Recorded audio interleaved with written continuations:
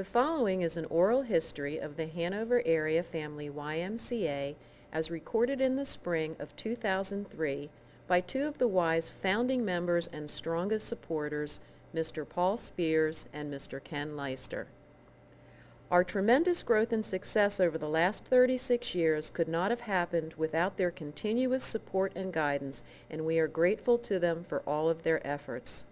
A special thank you also goes to Mr. Jeff Murdell, photography and video communication teacher, and an intern student of his, Megan Smith, at Southwestern High School, for their generous donation of time and talent in making this video. We hope you enjoy this walk through history.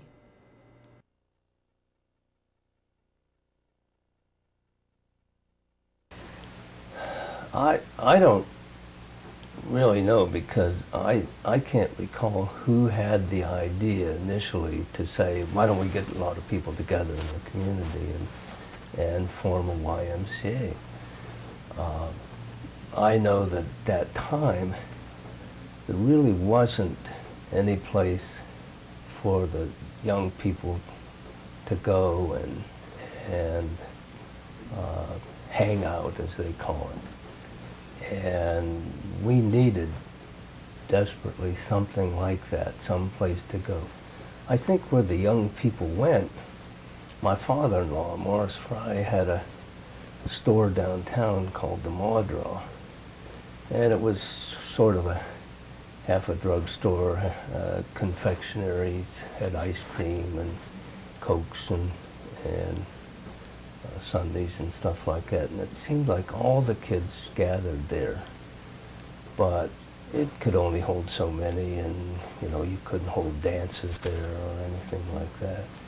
And I think it was just generally felt that the community needed a place like that, and the YMCA seemed to be the best way to go because of the principles that they have for a Young Men's Christian Association. And so a group of us got together, and we met down for the first meeting down in the upstairs of the Hanover Public Library. And I can't remember all the people that were there, but I know it was Grover Gowker, who we elected initially as the first president of the Y board, and Grover did an excellent job. He was very organized. He was extremely articulate. He taught public speaking for the Dale Carnegie course. And when he came to the meeting, he was extremely organized, and he had an agenda specifically as to what he thought we ought to be doing and so on. And the thing I remember about Grover was he always had a list of people that he needed, or of jobs that he needed volunteers for. And I remember at that time I was young and ambitious, and so every time he asked for a volunteer, everybody sat there like most people do at meetings, and so I would hold up my hand and say, I'll do it, I'll take care of it. And I did, and that's how I started out, as being involved with the Y, and there were other people there, like my good friend Alan Wareheim from Hanover Foods, who turned out to be one of the real prime supporters of the Y and a great fundraiser, and a man by the name of Ed Abenshine, who had a factory in town out on Bletner Avenue, and Jack Schuler, that was young Jack Schuler's father, he was there. Dr. Devan was another one that was at the initial meeting at the library. But that's how it got started, was this group of interested people got together in the Hanover Public Library and decided to see what they could do to get a YMCA started. And Grover suggested that we get some seed money together. So he said that we needed to get 25 people to put up $1,000 apiece to give us $25,000, and that was the seed money that we got started. That was the first money that we raised. So the people who were there at the meeting all coughed up $1,000 apiece, and then we went out and tapped our friends for $1,000 apiece until we got to 25,000, and that's how we first got started. I got involved in Y just after they decided to come away from, not meet at the library. I never was involved meeting at the library. And then there by that time, I suppose we were thinking about, you know, a permanent place, but that was way beyond our sights at that point, and then we would just meet at various places. You remember meeting down at the Farmers Bank Hall, at the boardroom? Mm-hmm. Different companies would allow us to use their boardroom, or at least a nice-sized room, and that's how we kept working ourselves along. But the problem existed. There just didn't seem to be that kind of interest at this point that we could depend on money. So every time we tried to run a project, we could work the project through to the point of just starting it, and we'd say, well, now we don't have any money, we can't do it. And that happened so many times. And money was always a problem in the beginning. Yeah, that's right. It was always a problem. But I don't remember the exact date that, let's see, John Wood was the first director that we brought here. Yeah, John came here from West Virginia, I believe. and he was the first director we had, and one of the problems that we tried to solve in the beginning was to have a place to go. We couldn't keep just meeting down in the library, and you couldn't start bringing in members. If you got members, you had no place to go with them, and so, and Dr. Devan was a good friend of mine, and I talked to him about getting perhaps him to talk to his wife, Mrs. Devan, who was Lawrence Shepard's daughter, and she owned the building next to where the bank is now on Carlisle Street. And I talked to Dr. Devan and suggested that perhaps he could get his wife to allow us to have the use of the upstairs in that building on Carlisle Street where the Republican Club had been. And he was successful in doing that, and she allowed us to use that second floor. I think there might have been a third floor there, and charged us no rent for it. I started calling my friends who were in the contracting business. I called Claire Bang and said, Claire was really interested in the Y. And he had the electric company, Swam Electric, and talked to him, and he agreed to come down and go all over the wiring in the building there, and didn't charge us for it. And I talked to my friend Brunel Mao, who had a building construction business, and he came down and built us an office in there and did some carpentry work. And I called my friend George Bixler, who had the plumbing business, and George came down and fixed the commodes and the sinks and the showers and did all the plumbing work and didn't charge us for it. as that was their, contribution to the effort to try to get something started. And as Ken says, once we got that, now we have a home to go to. We have a place we can go to. And then, as Ken said, we hired John Wood, who came here from West Virginia, and he was the first director we had, the first executive director of the YMCA. And we used to keep the interest going, since we had no place to have activities other than some pool tables that were up in the building that Mrs. DeVan allowed us to use. We used to play basketball every Saturday afternoon at the Eichelberger High School. Mm-hmm. And I can remember Claire Bang playing and John Wood playing, and a lot of us get together down there. And I can remember Claire Bang because he was a big, robust guy then and rough, and he'd run into people and knock them down. And I always got assigned to guard Claire Bang because nobody else wanted to take him on.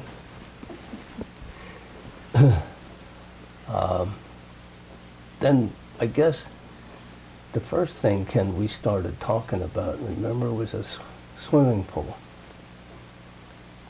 Yes. And that was the outdoor natatorium. I have photos, like newspaper articles about an outdoor natatorium complex. Yeah, well, that's right. I think I know I was opposed to building a swimming pool.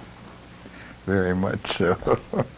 I wanted a basketball court because I like to play basketball. Mm-hmm. And it was a selfish thing on my part, but I felt that, basketball was important, and if I liked basketball, I thought the other kids would like basketball. And so I fought hard for a basketball court. But my friend Ken, he supported the swimming pool because he said that there would be a lot of use to that, and that's where we ought to spend our time and our effort in putting up a swimming pool first, because we couldn't do everything at one time. You had to do something to get started, and you had to pick the most important thing you could get that would get the most attention and the most use.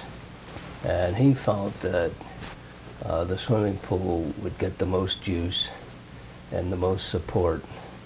And so I lost out, and he was right. That was the right thing to do, to go with the swimming pool, because that did get us started good. We didn't get our outdoor pool that we thought we were going to get. After we decided on the whole thing, then we needed an architect, and of course Arthur Stabler was, I think I'm safe in saying he was a member by that time. Yeah, he was a member of the board. And we drew him in the board. We decided how we wanted, what we wanted, and I think he was the person that sold us on the idea of having a family complex, and that we would pay for it better that way than if we just had an open-end swimming pool. So it was projected to be X number of dollars, and I really forget what that board said we could go on. But anyway, when the bids were open, it was twice the price that he had suggested he could build it for. And of course that made sparks fly. And that's the reason why we don't have one. But therefore everything was dropped on that.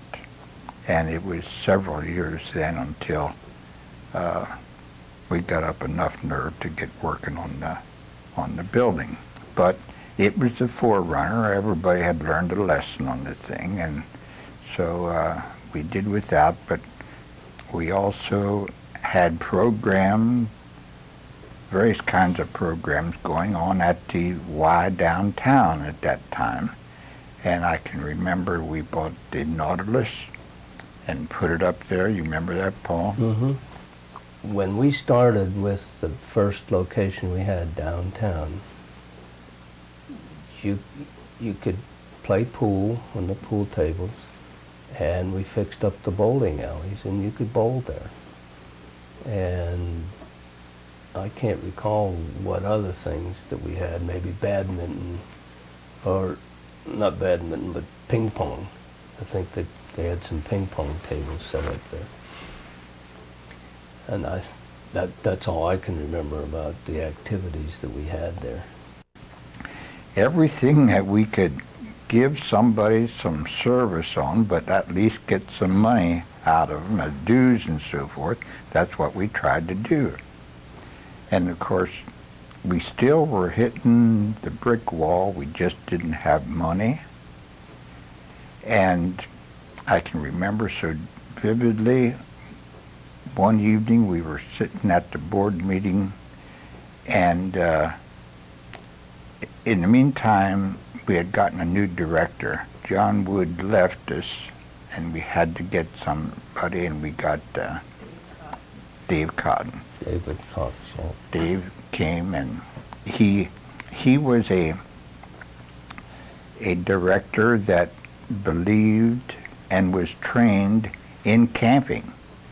And they had a good camping program going. How You All Campers, I remember, was one of the groups, but it was a family affair. Every weekend, the Y was empty because they'd be outdoors, and they'd be on camping trips. But we got along pretty well, but we still hit this snag of not having any money. So we were sitting at a board meeting one evening, and I was getting so tired of hearing about this fact we don't have any money. And I said, well, gentlemen, there weren't any ladies there then yet.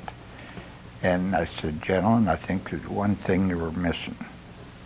We have never asked the community whether they want a YMCA, and we should ask them.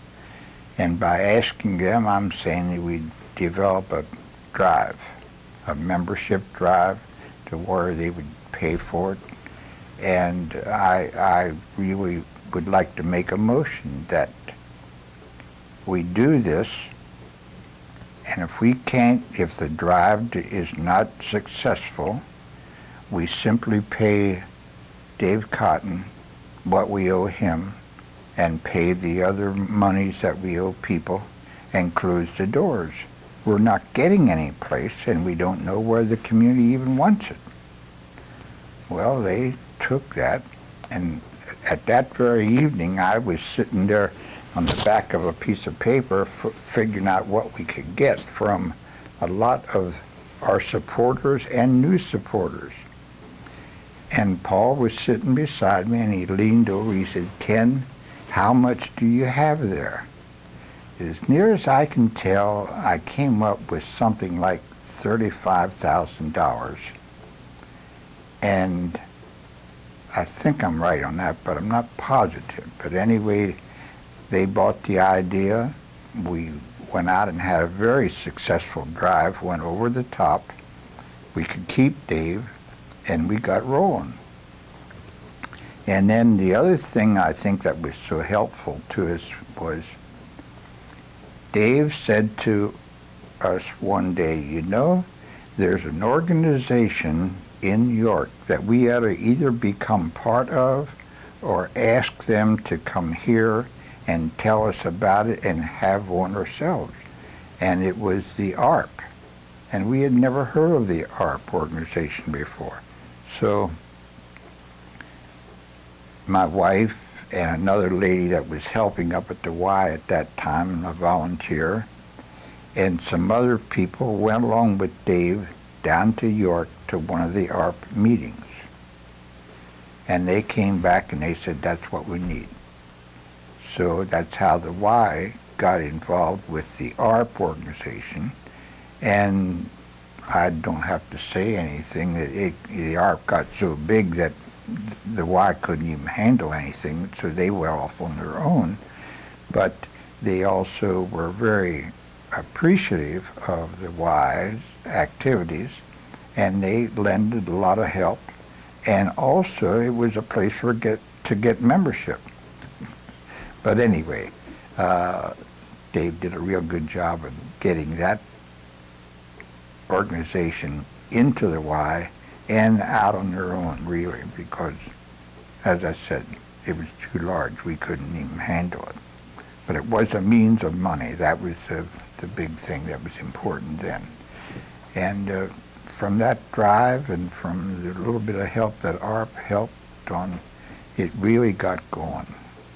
And thinking about what Ken was saying about raising the money, I remember that when we were trying to raise money initially for the swimming pool, that young Jack Shore and I got together and decided to take a street in Hanover and hit every door on that street and see how much money we could raise.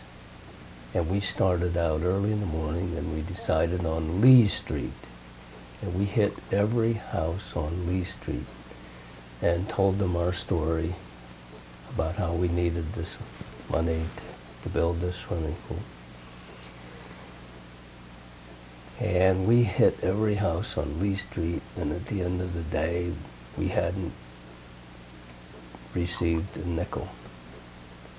And I went home about 4 or 5 o'clock in the afternoon, and I was really discouraged because I thought, you know, we spent the whole day, we hit every house on Lee Street, and nobody would give us anything. And my phone rang shortly after I got home, and it was my friend Paul Wooster, who used to run Fisher's store on Carlisle Street. And he said, I heard that you were out trying to raise money for the Y. I said, yes. And he said, how much did you get? I said, nothing. And he said, well, so that this wasn't a total failure for you, I'm going to send you a check. And he sent us a check for $25. And that's the first money I remember raising. And it's a long way from there to where we are today.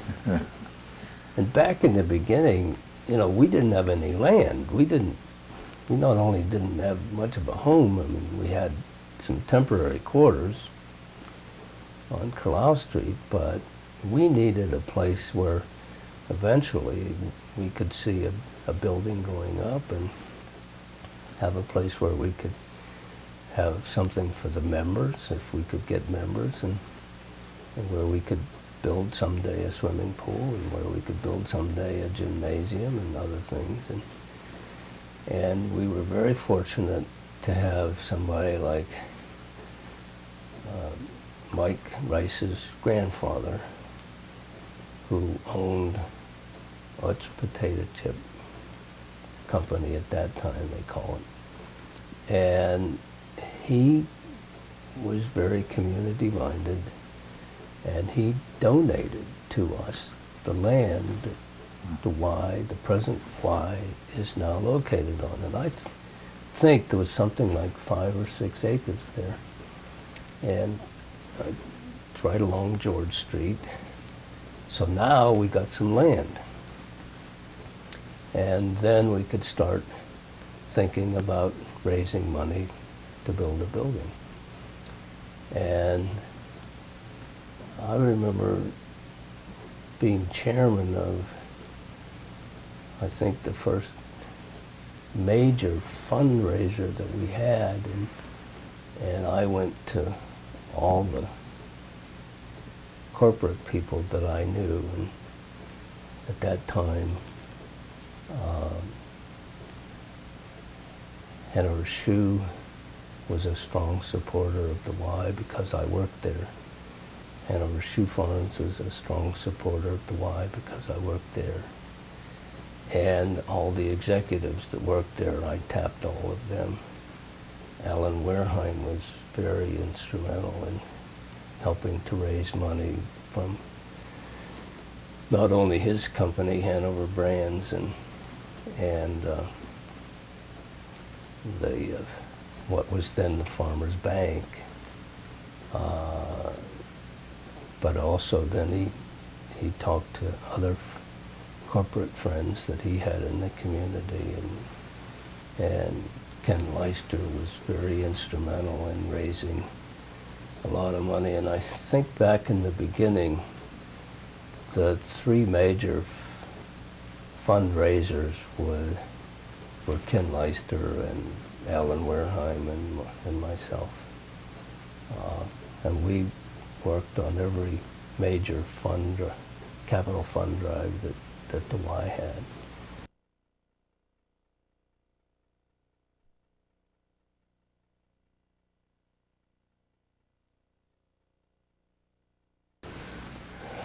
Well, as far as I'm concerned, there's been a tremendous change in the support for the Y and the interest in the Y.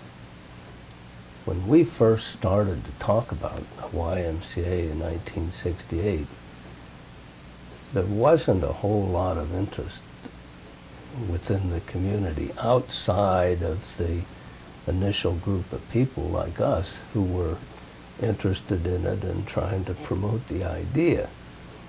But now, I think that the YMCA has become a focal point for the whole community.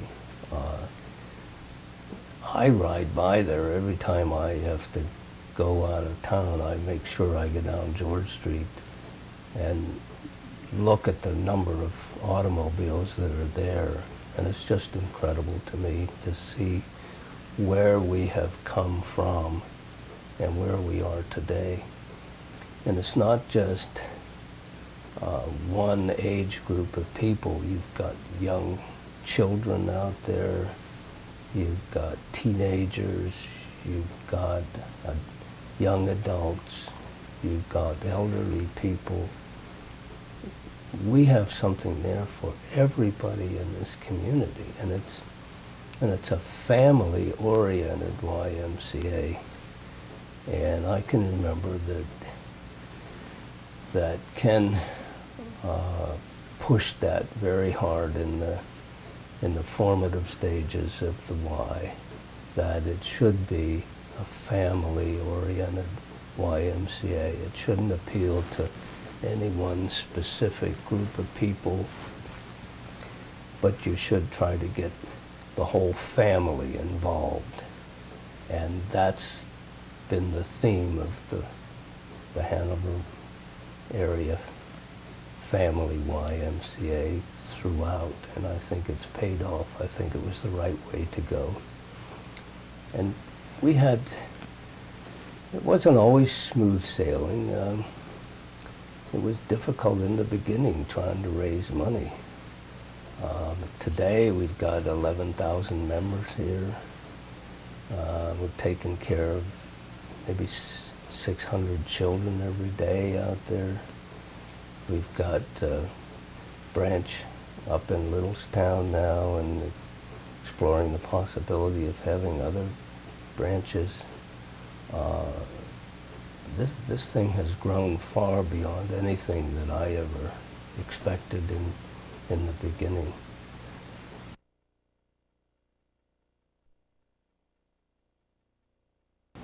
Well, I think it's helped to pull people together. I think it's helped to get people to support something that is good for the community. You know, all too often people think of things in their own little parochial way, that they're just thinking about what's good for them and not what's good for everybody. And of course, that's not just here in Hanover, that's worldwide, it's everywhere. But when you have something like the YMCA and the YWCA that people believe in because they see the good that it does, I mean, you've got children who now have a place to go where the parents work, or maybe a single parent has to work, and what do they do if they don't have a place to with their child. But here, they got a place to go with that child.